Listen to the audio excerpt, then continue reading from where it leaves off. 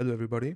In today's video we're going to talk about three big problems that every pub player is doing, and I'm going to give you a solution for all these 3 points. Number one, don't overplay yourself. Trust me, I know these times whenever you want to play a lot of Dota, like 10 or 15 games a day, especially when you enjoy it, but it's one of the biggest MMR losers you can get. You just tilt eventually after like 6 or 8 games, especially when you lose 6 or 8 games.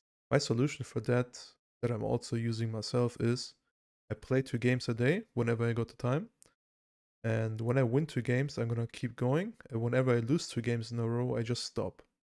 And now it's pretty hard to do it. Sometimes I'm also like not doing it because I forget it or it's like tempting to play more Dota. But it's like the biggest MMR saving point that you can get if you can do it with a good discipline and always stop playing after 2 losers. Number two, don't focus on too many heroes.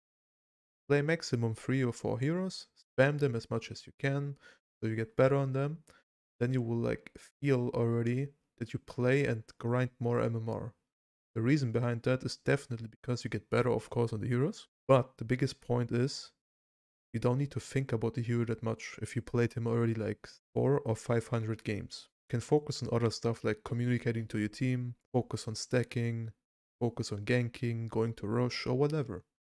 But you just don't need to think about your hero, what you need to do, or what do you want to do.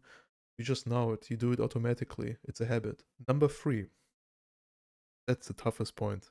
I know that by myself, but don't look at other people. Whenever you start blaming somebody in your team, you're gonna lose. Like 99% you're gonna lose this game. Just because you're focusing on other people than yourself. Just try to either mute yourself and don't even talk in the game, or mute your teammates so you don't get tilted by it. Like my best solution for that is definitely I don't talk usually in pubs. Like in my streams I'm talking a lot, but whenever I'm playing pubs alone without stream, I do not talk at all because I don't really enjoy it. And I'm playing way better though. Even though I don't communicate with my team, I'm winning because I'm just like pinging, I'm writing in the chat, telling the people what to do, what I want to do, and just like telling them what's going on.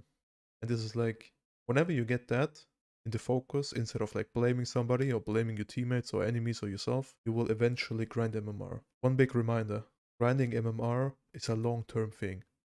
Stop thinking like you're gonna get 6k MMR plus in like 2 months. I went from 1.5k MMR to like 9.5k MMR in three to 2.5 years. So don't stress out yourself and just enjoy the game. And yeah, that's for it guys. Thanks for watching.